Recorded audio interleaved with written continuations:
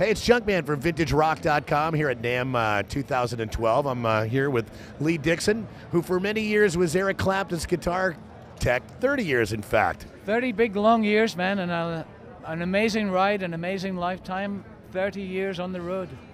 I only went out for 2 weeks and they captured me. And I really, really loved it. And I'm sad that I'm not there anymore, but as my old pal George Harrison once said, all things must pass. Exactly. Now, a couple of things come to mind first off. One is, how did you get the gig above, you can think of about 1 million people would want to be teching for Eric Clapton. And also, how come he didn't change? He kept the same guy for 30 years. Tell us a little bit about that. I think I must have been doing the job right. Plus, we had a wonderful personal relationship. And when people ask me, what does it take to be a guitar tech? Well, as I was doing a question and answer thing earlier, and I answered that several ways. There are some guys out there who are amazing guitar techs. They're luthiers, they're builders, but they can't handle the road. There's other guys that are incredible electronically, but they don't have a feel for the instrument. Guitar techs were a strange breed. Some guitar techs are good enough to go out and play with a band, others aren't. But we all have that love of guitars, and my thing is just a feel and the wonderful relationship I developed with the artist. So you made him comfortable. I made him comfortable, and that's half the thing. People say, what's it take to be a guitar tech? I said, well, you got to know a little bit about guitars and a little bit about the electronics, and you got to be able to do basic things, and you'll pick up things.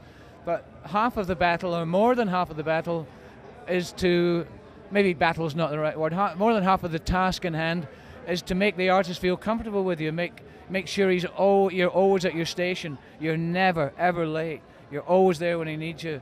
You take care of the studio, you take care of everything, you try and second guess them, and you develop an ongoing relationship, and it lasted 30 years. There are a couple of guys I know, Phil Taylor, my buddy in England, who's been working with Dave Gilmour for 35 years, I believe.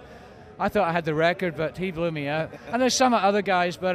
They should give you a retirement plan with that as well, Yeah, that would have been nice. I could have done with a retirement plan. Anyway, I'm not ready to retire. I'm looking for new artists to work with. I just went to speak to Johnny Hyland for a minute, and I'd love to go and work with Johnny, if he could afford me. Great talent, man. I work for cash, and a wonderful man. So I'm looking for something different to do. I'm living in America now after 30 years in London.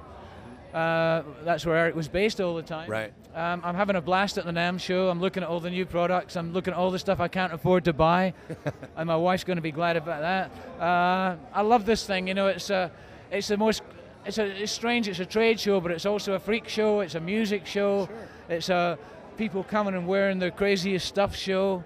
And they've all got a common ground as well, too. It's the love of music, man. Love of music, and it's never short of interesting. And I love being here. I'm very blessed. I'm here with a company called Borns Pro Audio. Tell us about them. They're from the aerospace industry. This is a background. They've been going a long time, very well-established company. But they make pots, potentiometers, and they're linear. I always found that the weak link in old guitars or guitars through the years, you buy the best wood, you get the best pickups, the best machine heads, the best nut, the best bridge, and you're still using those old pots that have never really changed in design, and they wear out after a while and they change.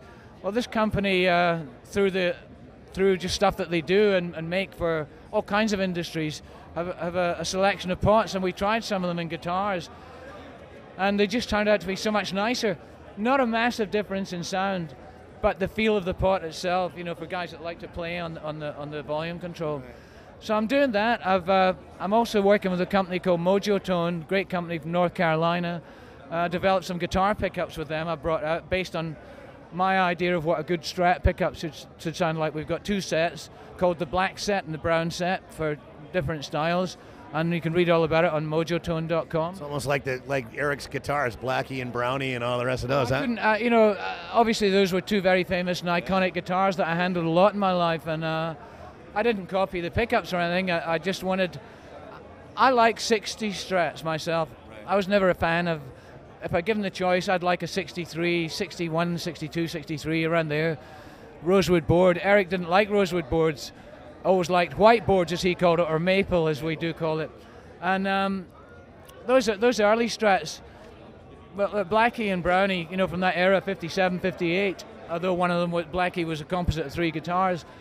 And I liked them, but the 60s pickups suited me more. So what I've tried to do with these pickups is try to come up with a way of kind of all my favorite guitars in 2 sets of pickups for a Strat.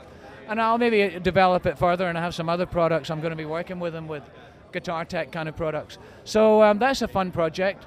I'm also trying to do voice work. I'm well suited to it, and I've always wanted to get into it.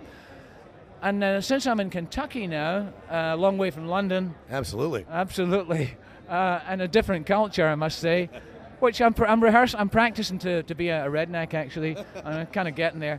But I'm very interested in country music. I've watched it develop over the past, well, long time, but, you know, it's not so traditional anymore. There's all these newer bands like Lady Antebellum and rest. Incorporate different styles into it as well now. I like those kind of, you know, those type of bands, and guys like Brad Paisley and Johnny Highland. I mean, people that have taken it to another level and incorporated. I think it all started with Garth Crooks? Yeah, a few years ago when he started doing stadium shows and all the rock kind of thing to it. So I love a lot of that country music. I love the old stuff, and I'm hoping to maybe pick up some work in Nashville soon, maybe work with an artist there. You know what, I forgot one more question too. How big of an arsenal would Clapton bring out guitar-wise on the road? Like, for instance, did he bring 6 guitars, did he bring 60? We had such a close relationship that Eric would never, you know, he would occasionally say to me, are you going to bring the Dobro on this tour? Are you going to bring the L5? Or, you know, and I'd say, don't worry, I've got it handled. I'd look at the album, who we were recording with, and not because I was trying to be flash or supersede my boss or anything, but he was busy with other stuff, and we had such a great relationship. I just picked the guitars. So the blues tour, From the Cradle, for instance, in the early 90s, I would have like 22, 23 guitars, maybe about 18 of which we'd use during the set, and then a couple of spares for the main ones that were played. And that was a kind of a hard gig because it was a guitar change every song. He didn't want to use wireless, he didn't want to use effects, he just wanted to be on a chord, so you've got to go out there, unplug them, hit the mute, get them back in, get them running, tune the next one, the one, you know, tuned up to F, open tunings, open tuned 12 strings with capos on them. So you seriously earned your money. I earned my money on that one, but on a normal tour, if he was just going to be doing his normal set, I'd take a couple of jazz guitars, a Birdland and an L5, just for sometimes the sit-down set, he'd like to play electric. I'd take a bunch of his signature series Martins for the unplugged section, as we would call it, the sit-down, and then his main stage Strats. But I'd always carry a Les Paul in the back there, or a Tele, just in case his mood changed, you know. And that's part and parcel of being in tune with the artist. You kind of know what they want. Right. One story I was telling earlier, it's a great tale. Second time we played at the White House, and Eric was playing an acoustic blues, but Lenny Kravitz was playing. Lenny said, let's do All Along the Watchtower, and I'm like, oh my God, this is going to be wild, you know. And Eric had said, you know, we're only going to play acoustic, don't bother with electrics and amps. And with the greatest respect to my ex-boss, you never listen to musicians really, you know, you think, he says no, that means he's going to want it. Right. So I took a Strat and a Twin, set it up, and Eric just played, Lenny sang it, played rhythm with his killer band. And it was one of the most amazing experiences, and everyone afterwards was asking me, you know, what kind of distortion was in there, what kind of overdrive was in there? I said, nothing. Strat, amp, it's all in the fingers, you know, and that's what I tell people. You can buy all the equipment that the artist used, but it's that certain thing that their interpretation of playing. It was one of the most amazing songs I've ever heard, because he sounded, I mean, it sounded like he was using all the effects that Jimmy would have used, you know. Right. It was incredible. And it went down such a storm because it was, I don't think it was really expected that they would play together.